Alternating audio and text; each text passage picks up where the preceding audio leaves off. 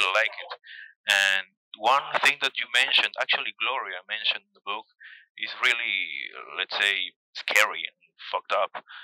It's about Dana, and she told the wife of a member of Sepultura back in '87, called the morgue and try to take out Dana's body, to bury, and basically so you can go back to England and keep on with the tour.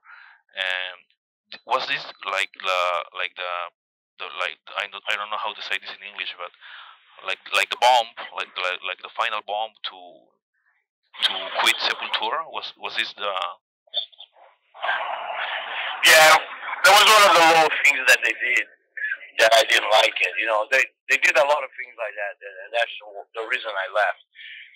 I'm a person of integrity, and I'm not perfect, but I try to live life right as much as I can, and I respect other people, and I like to be respected. But when they do shit like this, man, try to remove a body, try to bury somebody without their, like taking away the privilege of the mother to see their dead son. That's just wrong, that's just really, really wrong. Nobody, it's creepy, it's fucked up. And, so that was really like, on top of the things that made me really never, never wanted to play with those guys anymore because of stuff like that. Because we had to deal with stuff like that all the time, Was Paulo Jr. Wife the one who did this?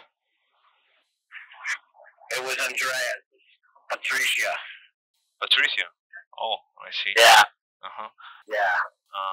Talking about Andreas, I got the chance to interview Andreas like a year and a half, and he told me that you actually signed a paper when you give up Sepultura.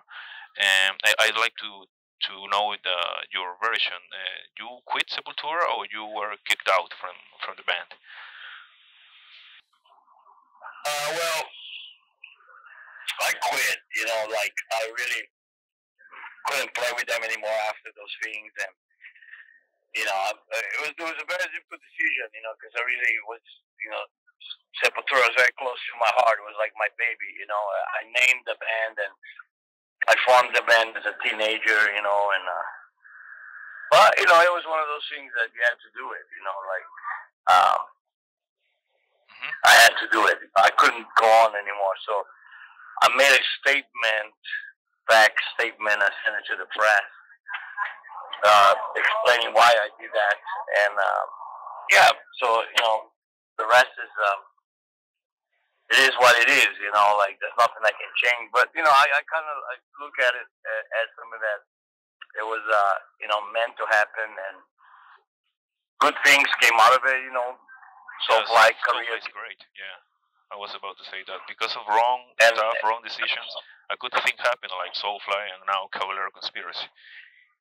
Yeah, and many, it's difficult. Like a lot of musicians cannot succeed after leaving a big group, and so I'm very, very lucky, because many try, and many fail. I was very lucky that Soulfly succeed, and it was it's a big name now in the metal world, and we toured the whole world.